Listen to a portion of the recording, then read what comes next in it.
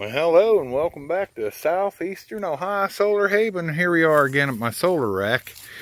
As you can remember, this is the one I built earlier in the year. Yeah, I got some 320 panels on it right now, 320 watt panels. But I came up with a 2.0 version. I got it kind of stuck here next to a tree stump for the winter. And this is 2.0. Check that out. Nice sturdy 1-inch steel tubing, welded all together, welded wheels on. Much cleaner install. Made this come out look a lot better for this box because the panels can tie right into it. And of course, we're using that nice fancy cord. And this is pretty good far away from the house. You go to the house, you can see right there how far away I am. I got 90-foot cords on these things. So the voltage is great. I got 240s stuck on this one, I think it is. No, they're 230s. I got the 230s on this one. Easy to move around. Lightweight.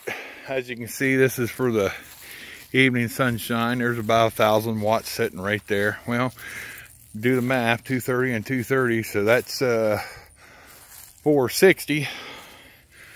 And 320 and 320, well, that's 640, so there's 1,000 watts of panel sitting right there, just catching the evening sun.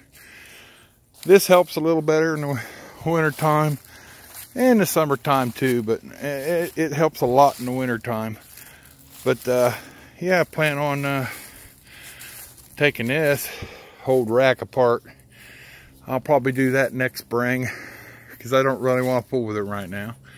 And I'm going to rebuild it just like the next one over there beside it because I like that better. You know, it's all steel construction. I welded it all up together, cut the pieces down, welded it all up together, painted it, and it looks much better. A lot better construction. The wood, you know, eventually rots and falls apart, so you want something that'll hold together. I gotta put some caps on top of this, that way rain don't go down inside there. So,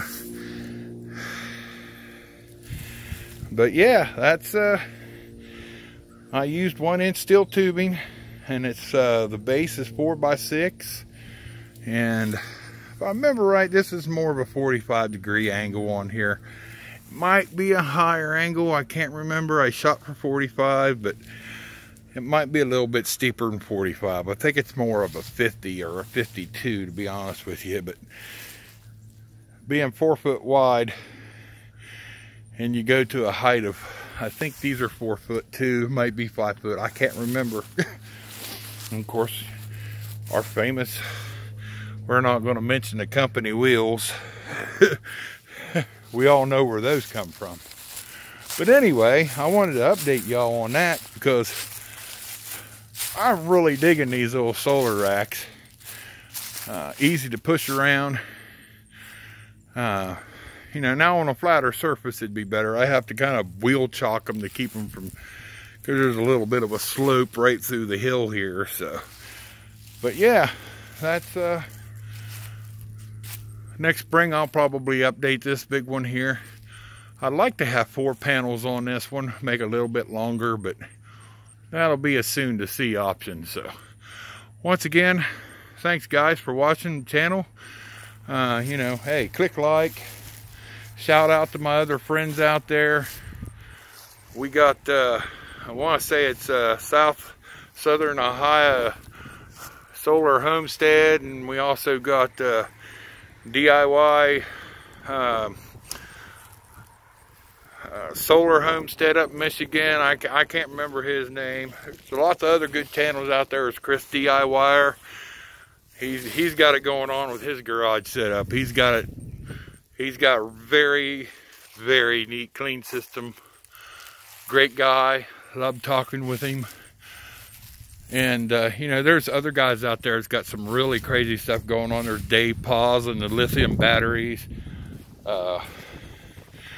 There's just all kinds of great ideas sitting out there ready to be used. and use for our advantage. We got to get ready because, you know, eventually these power lines we see hanging over top of our head, one of these days this grid's going to fail and we're going to be in a world of hurt.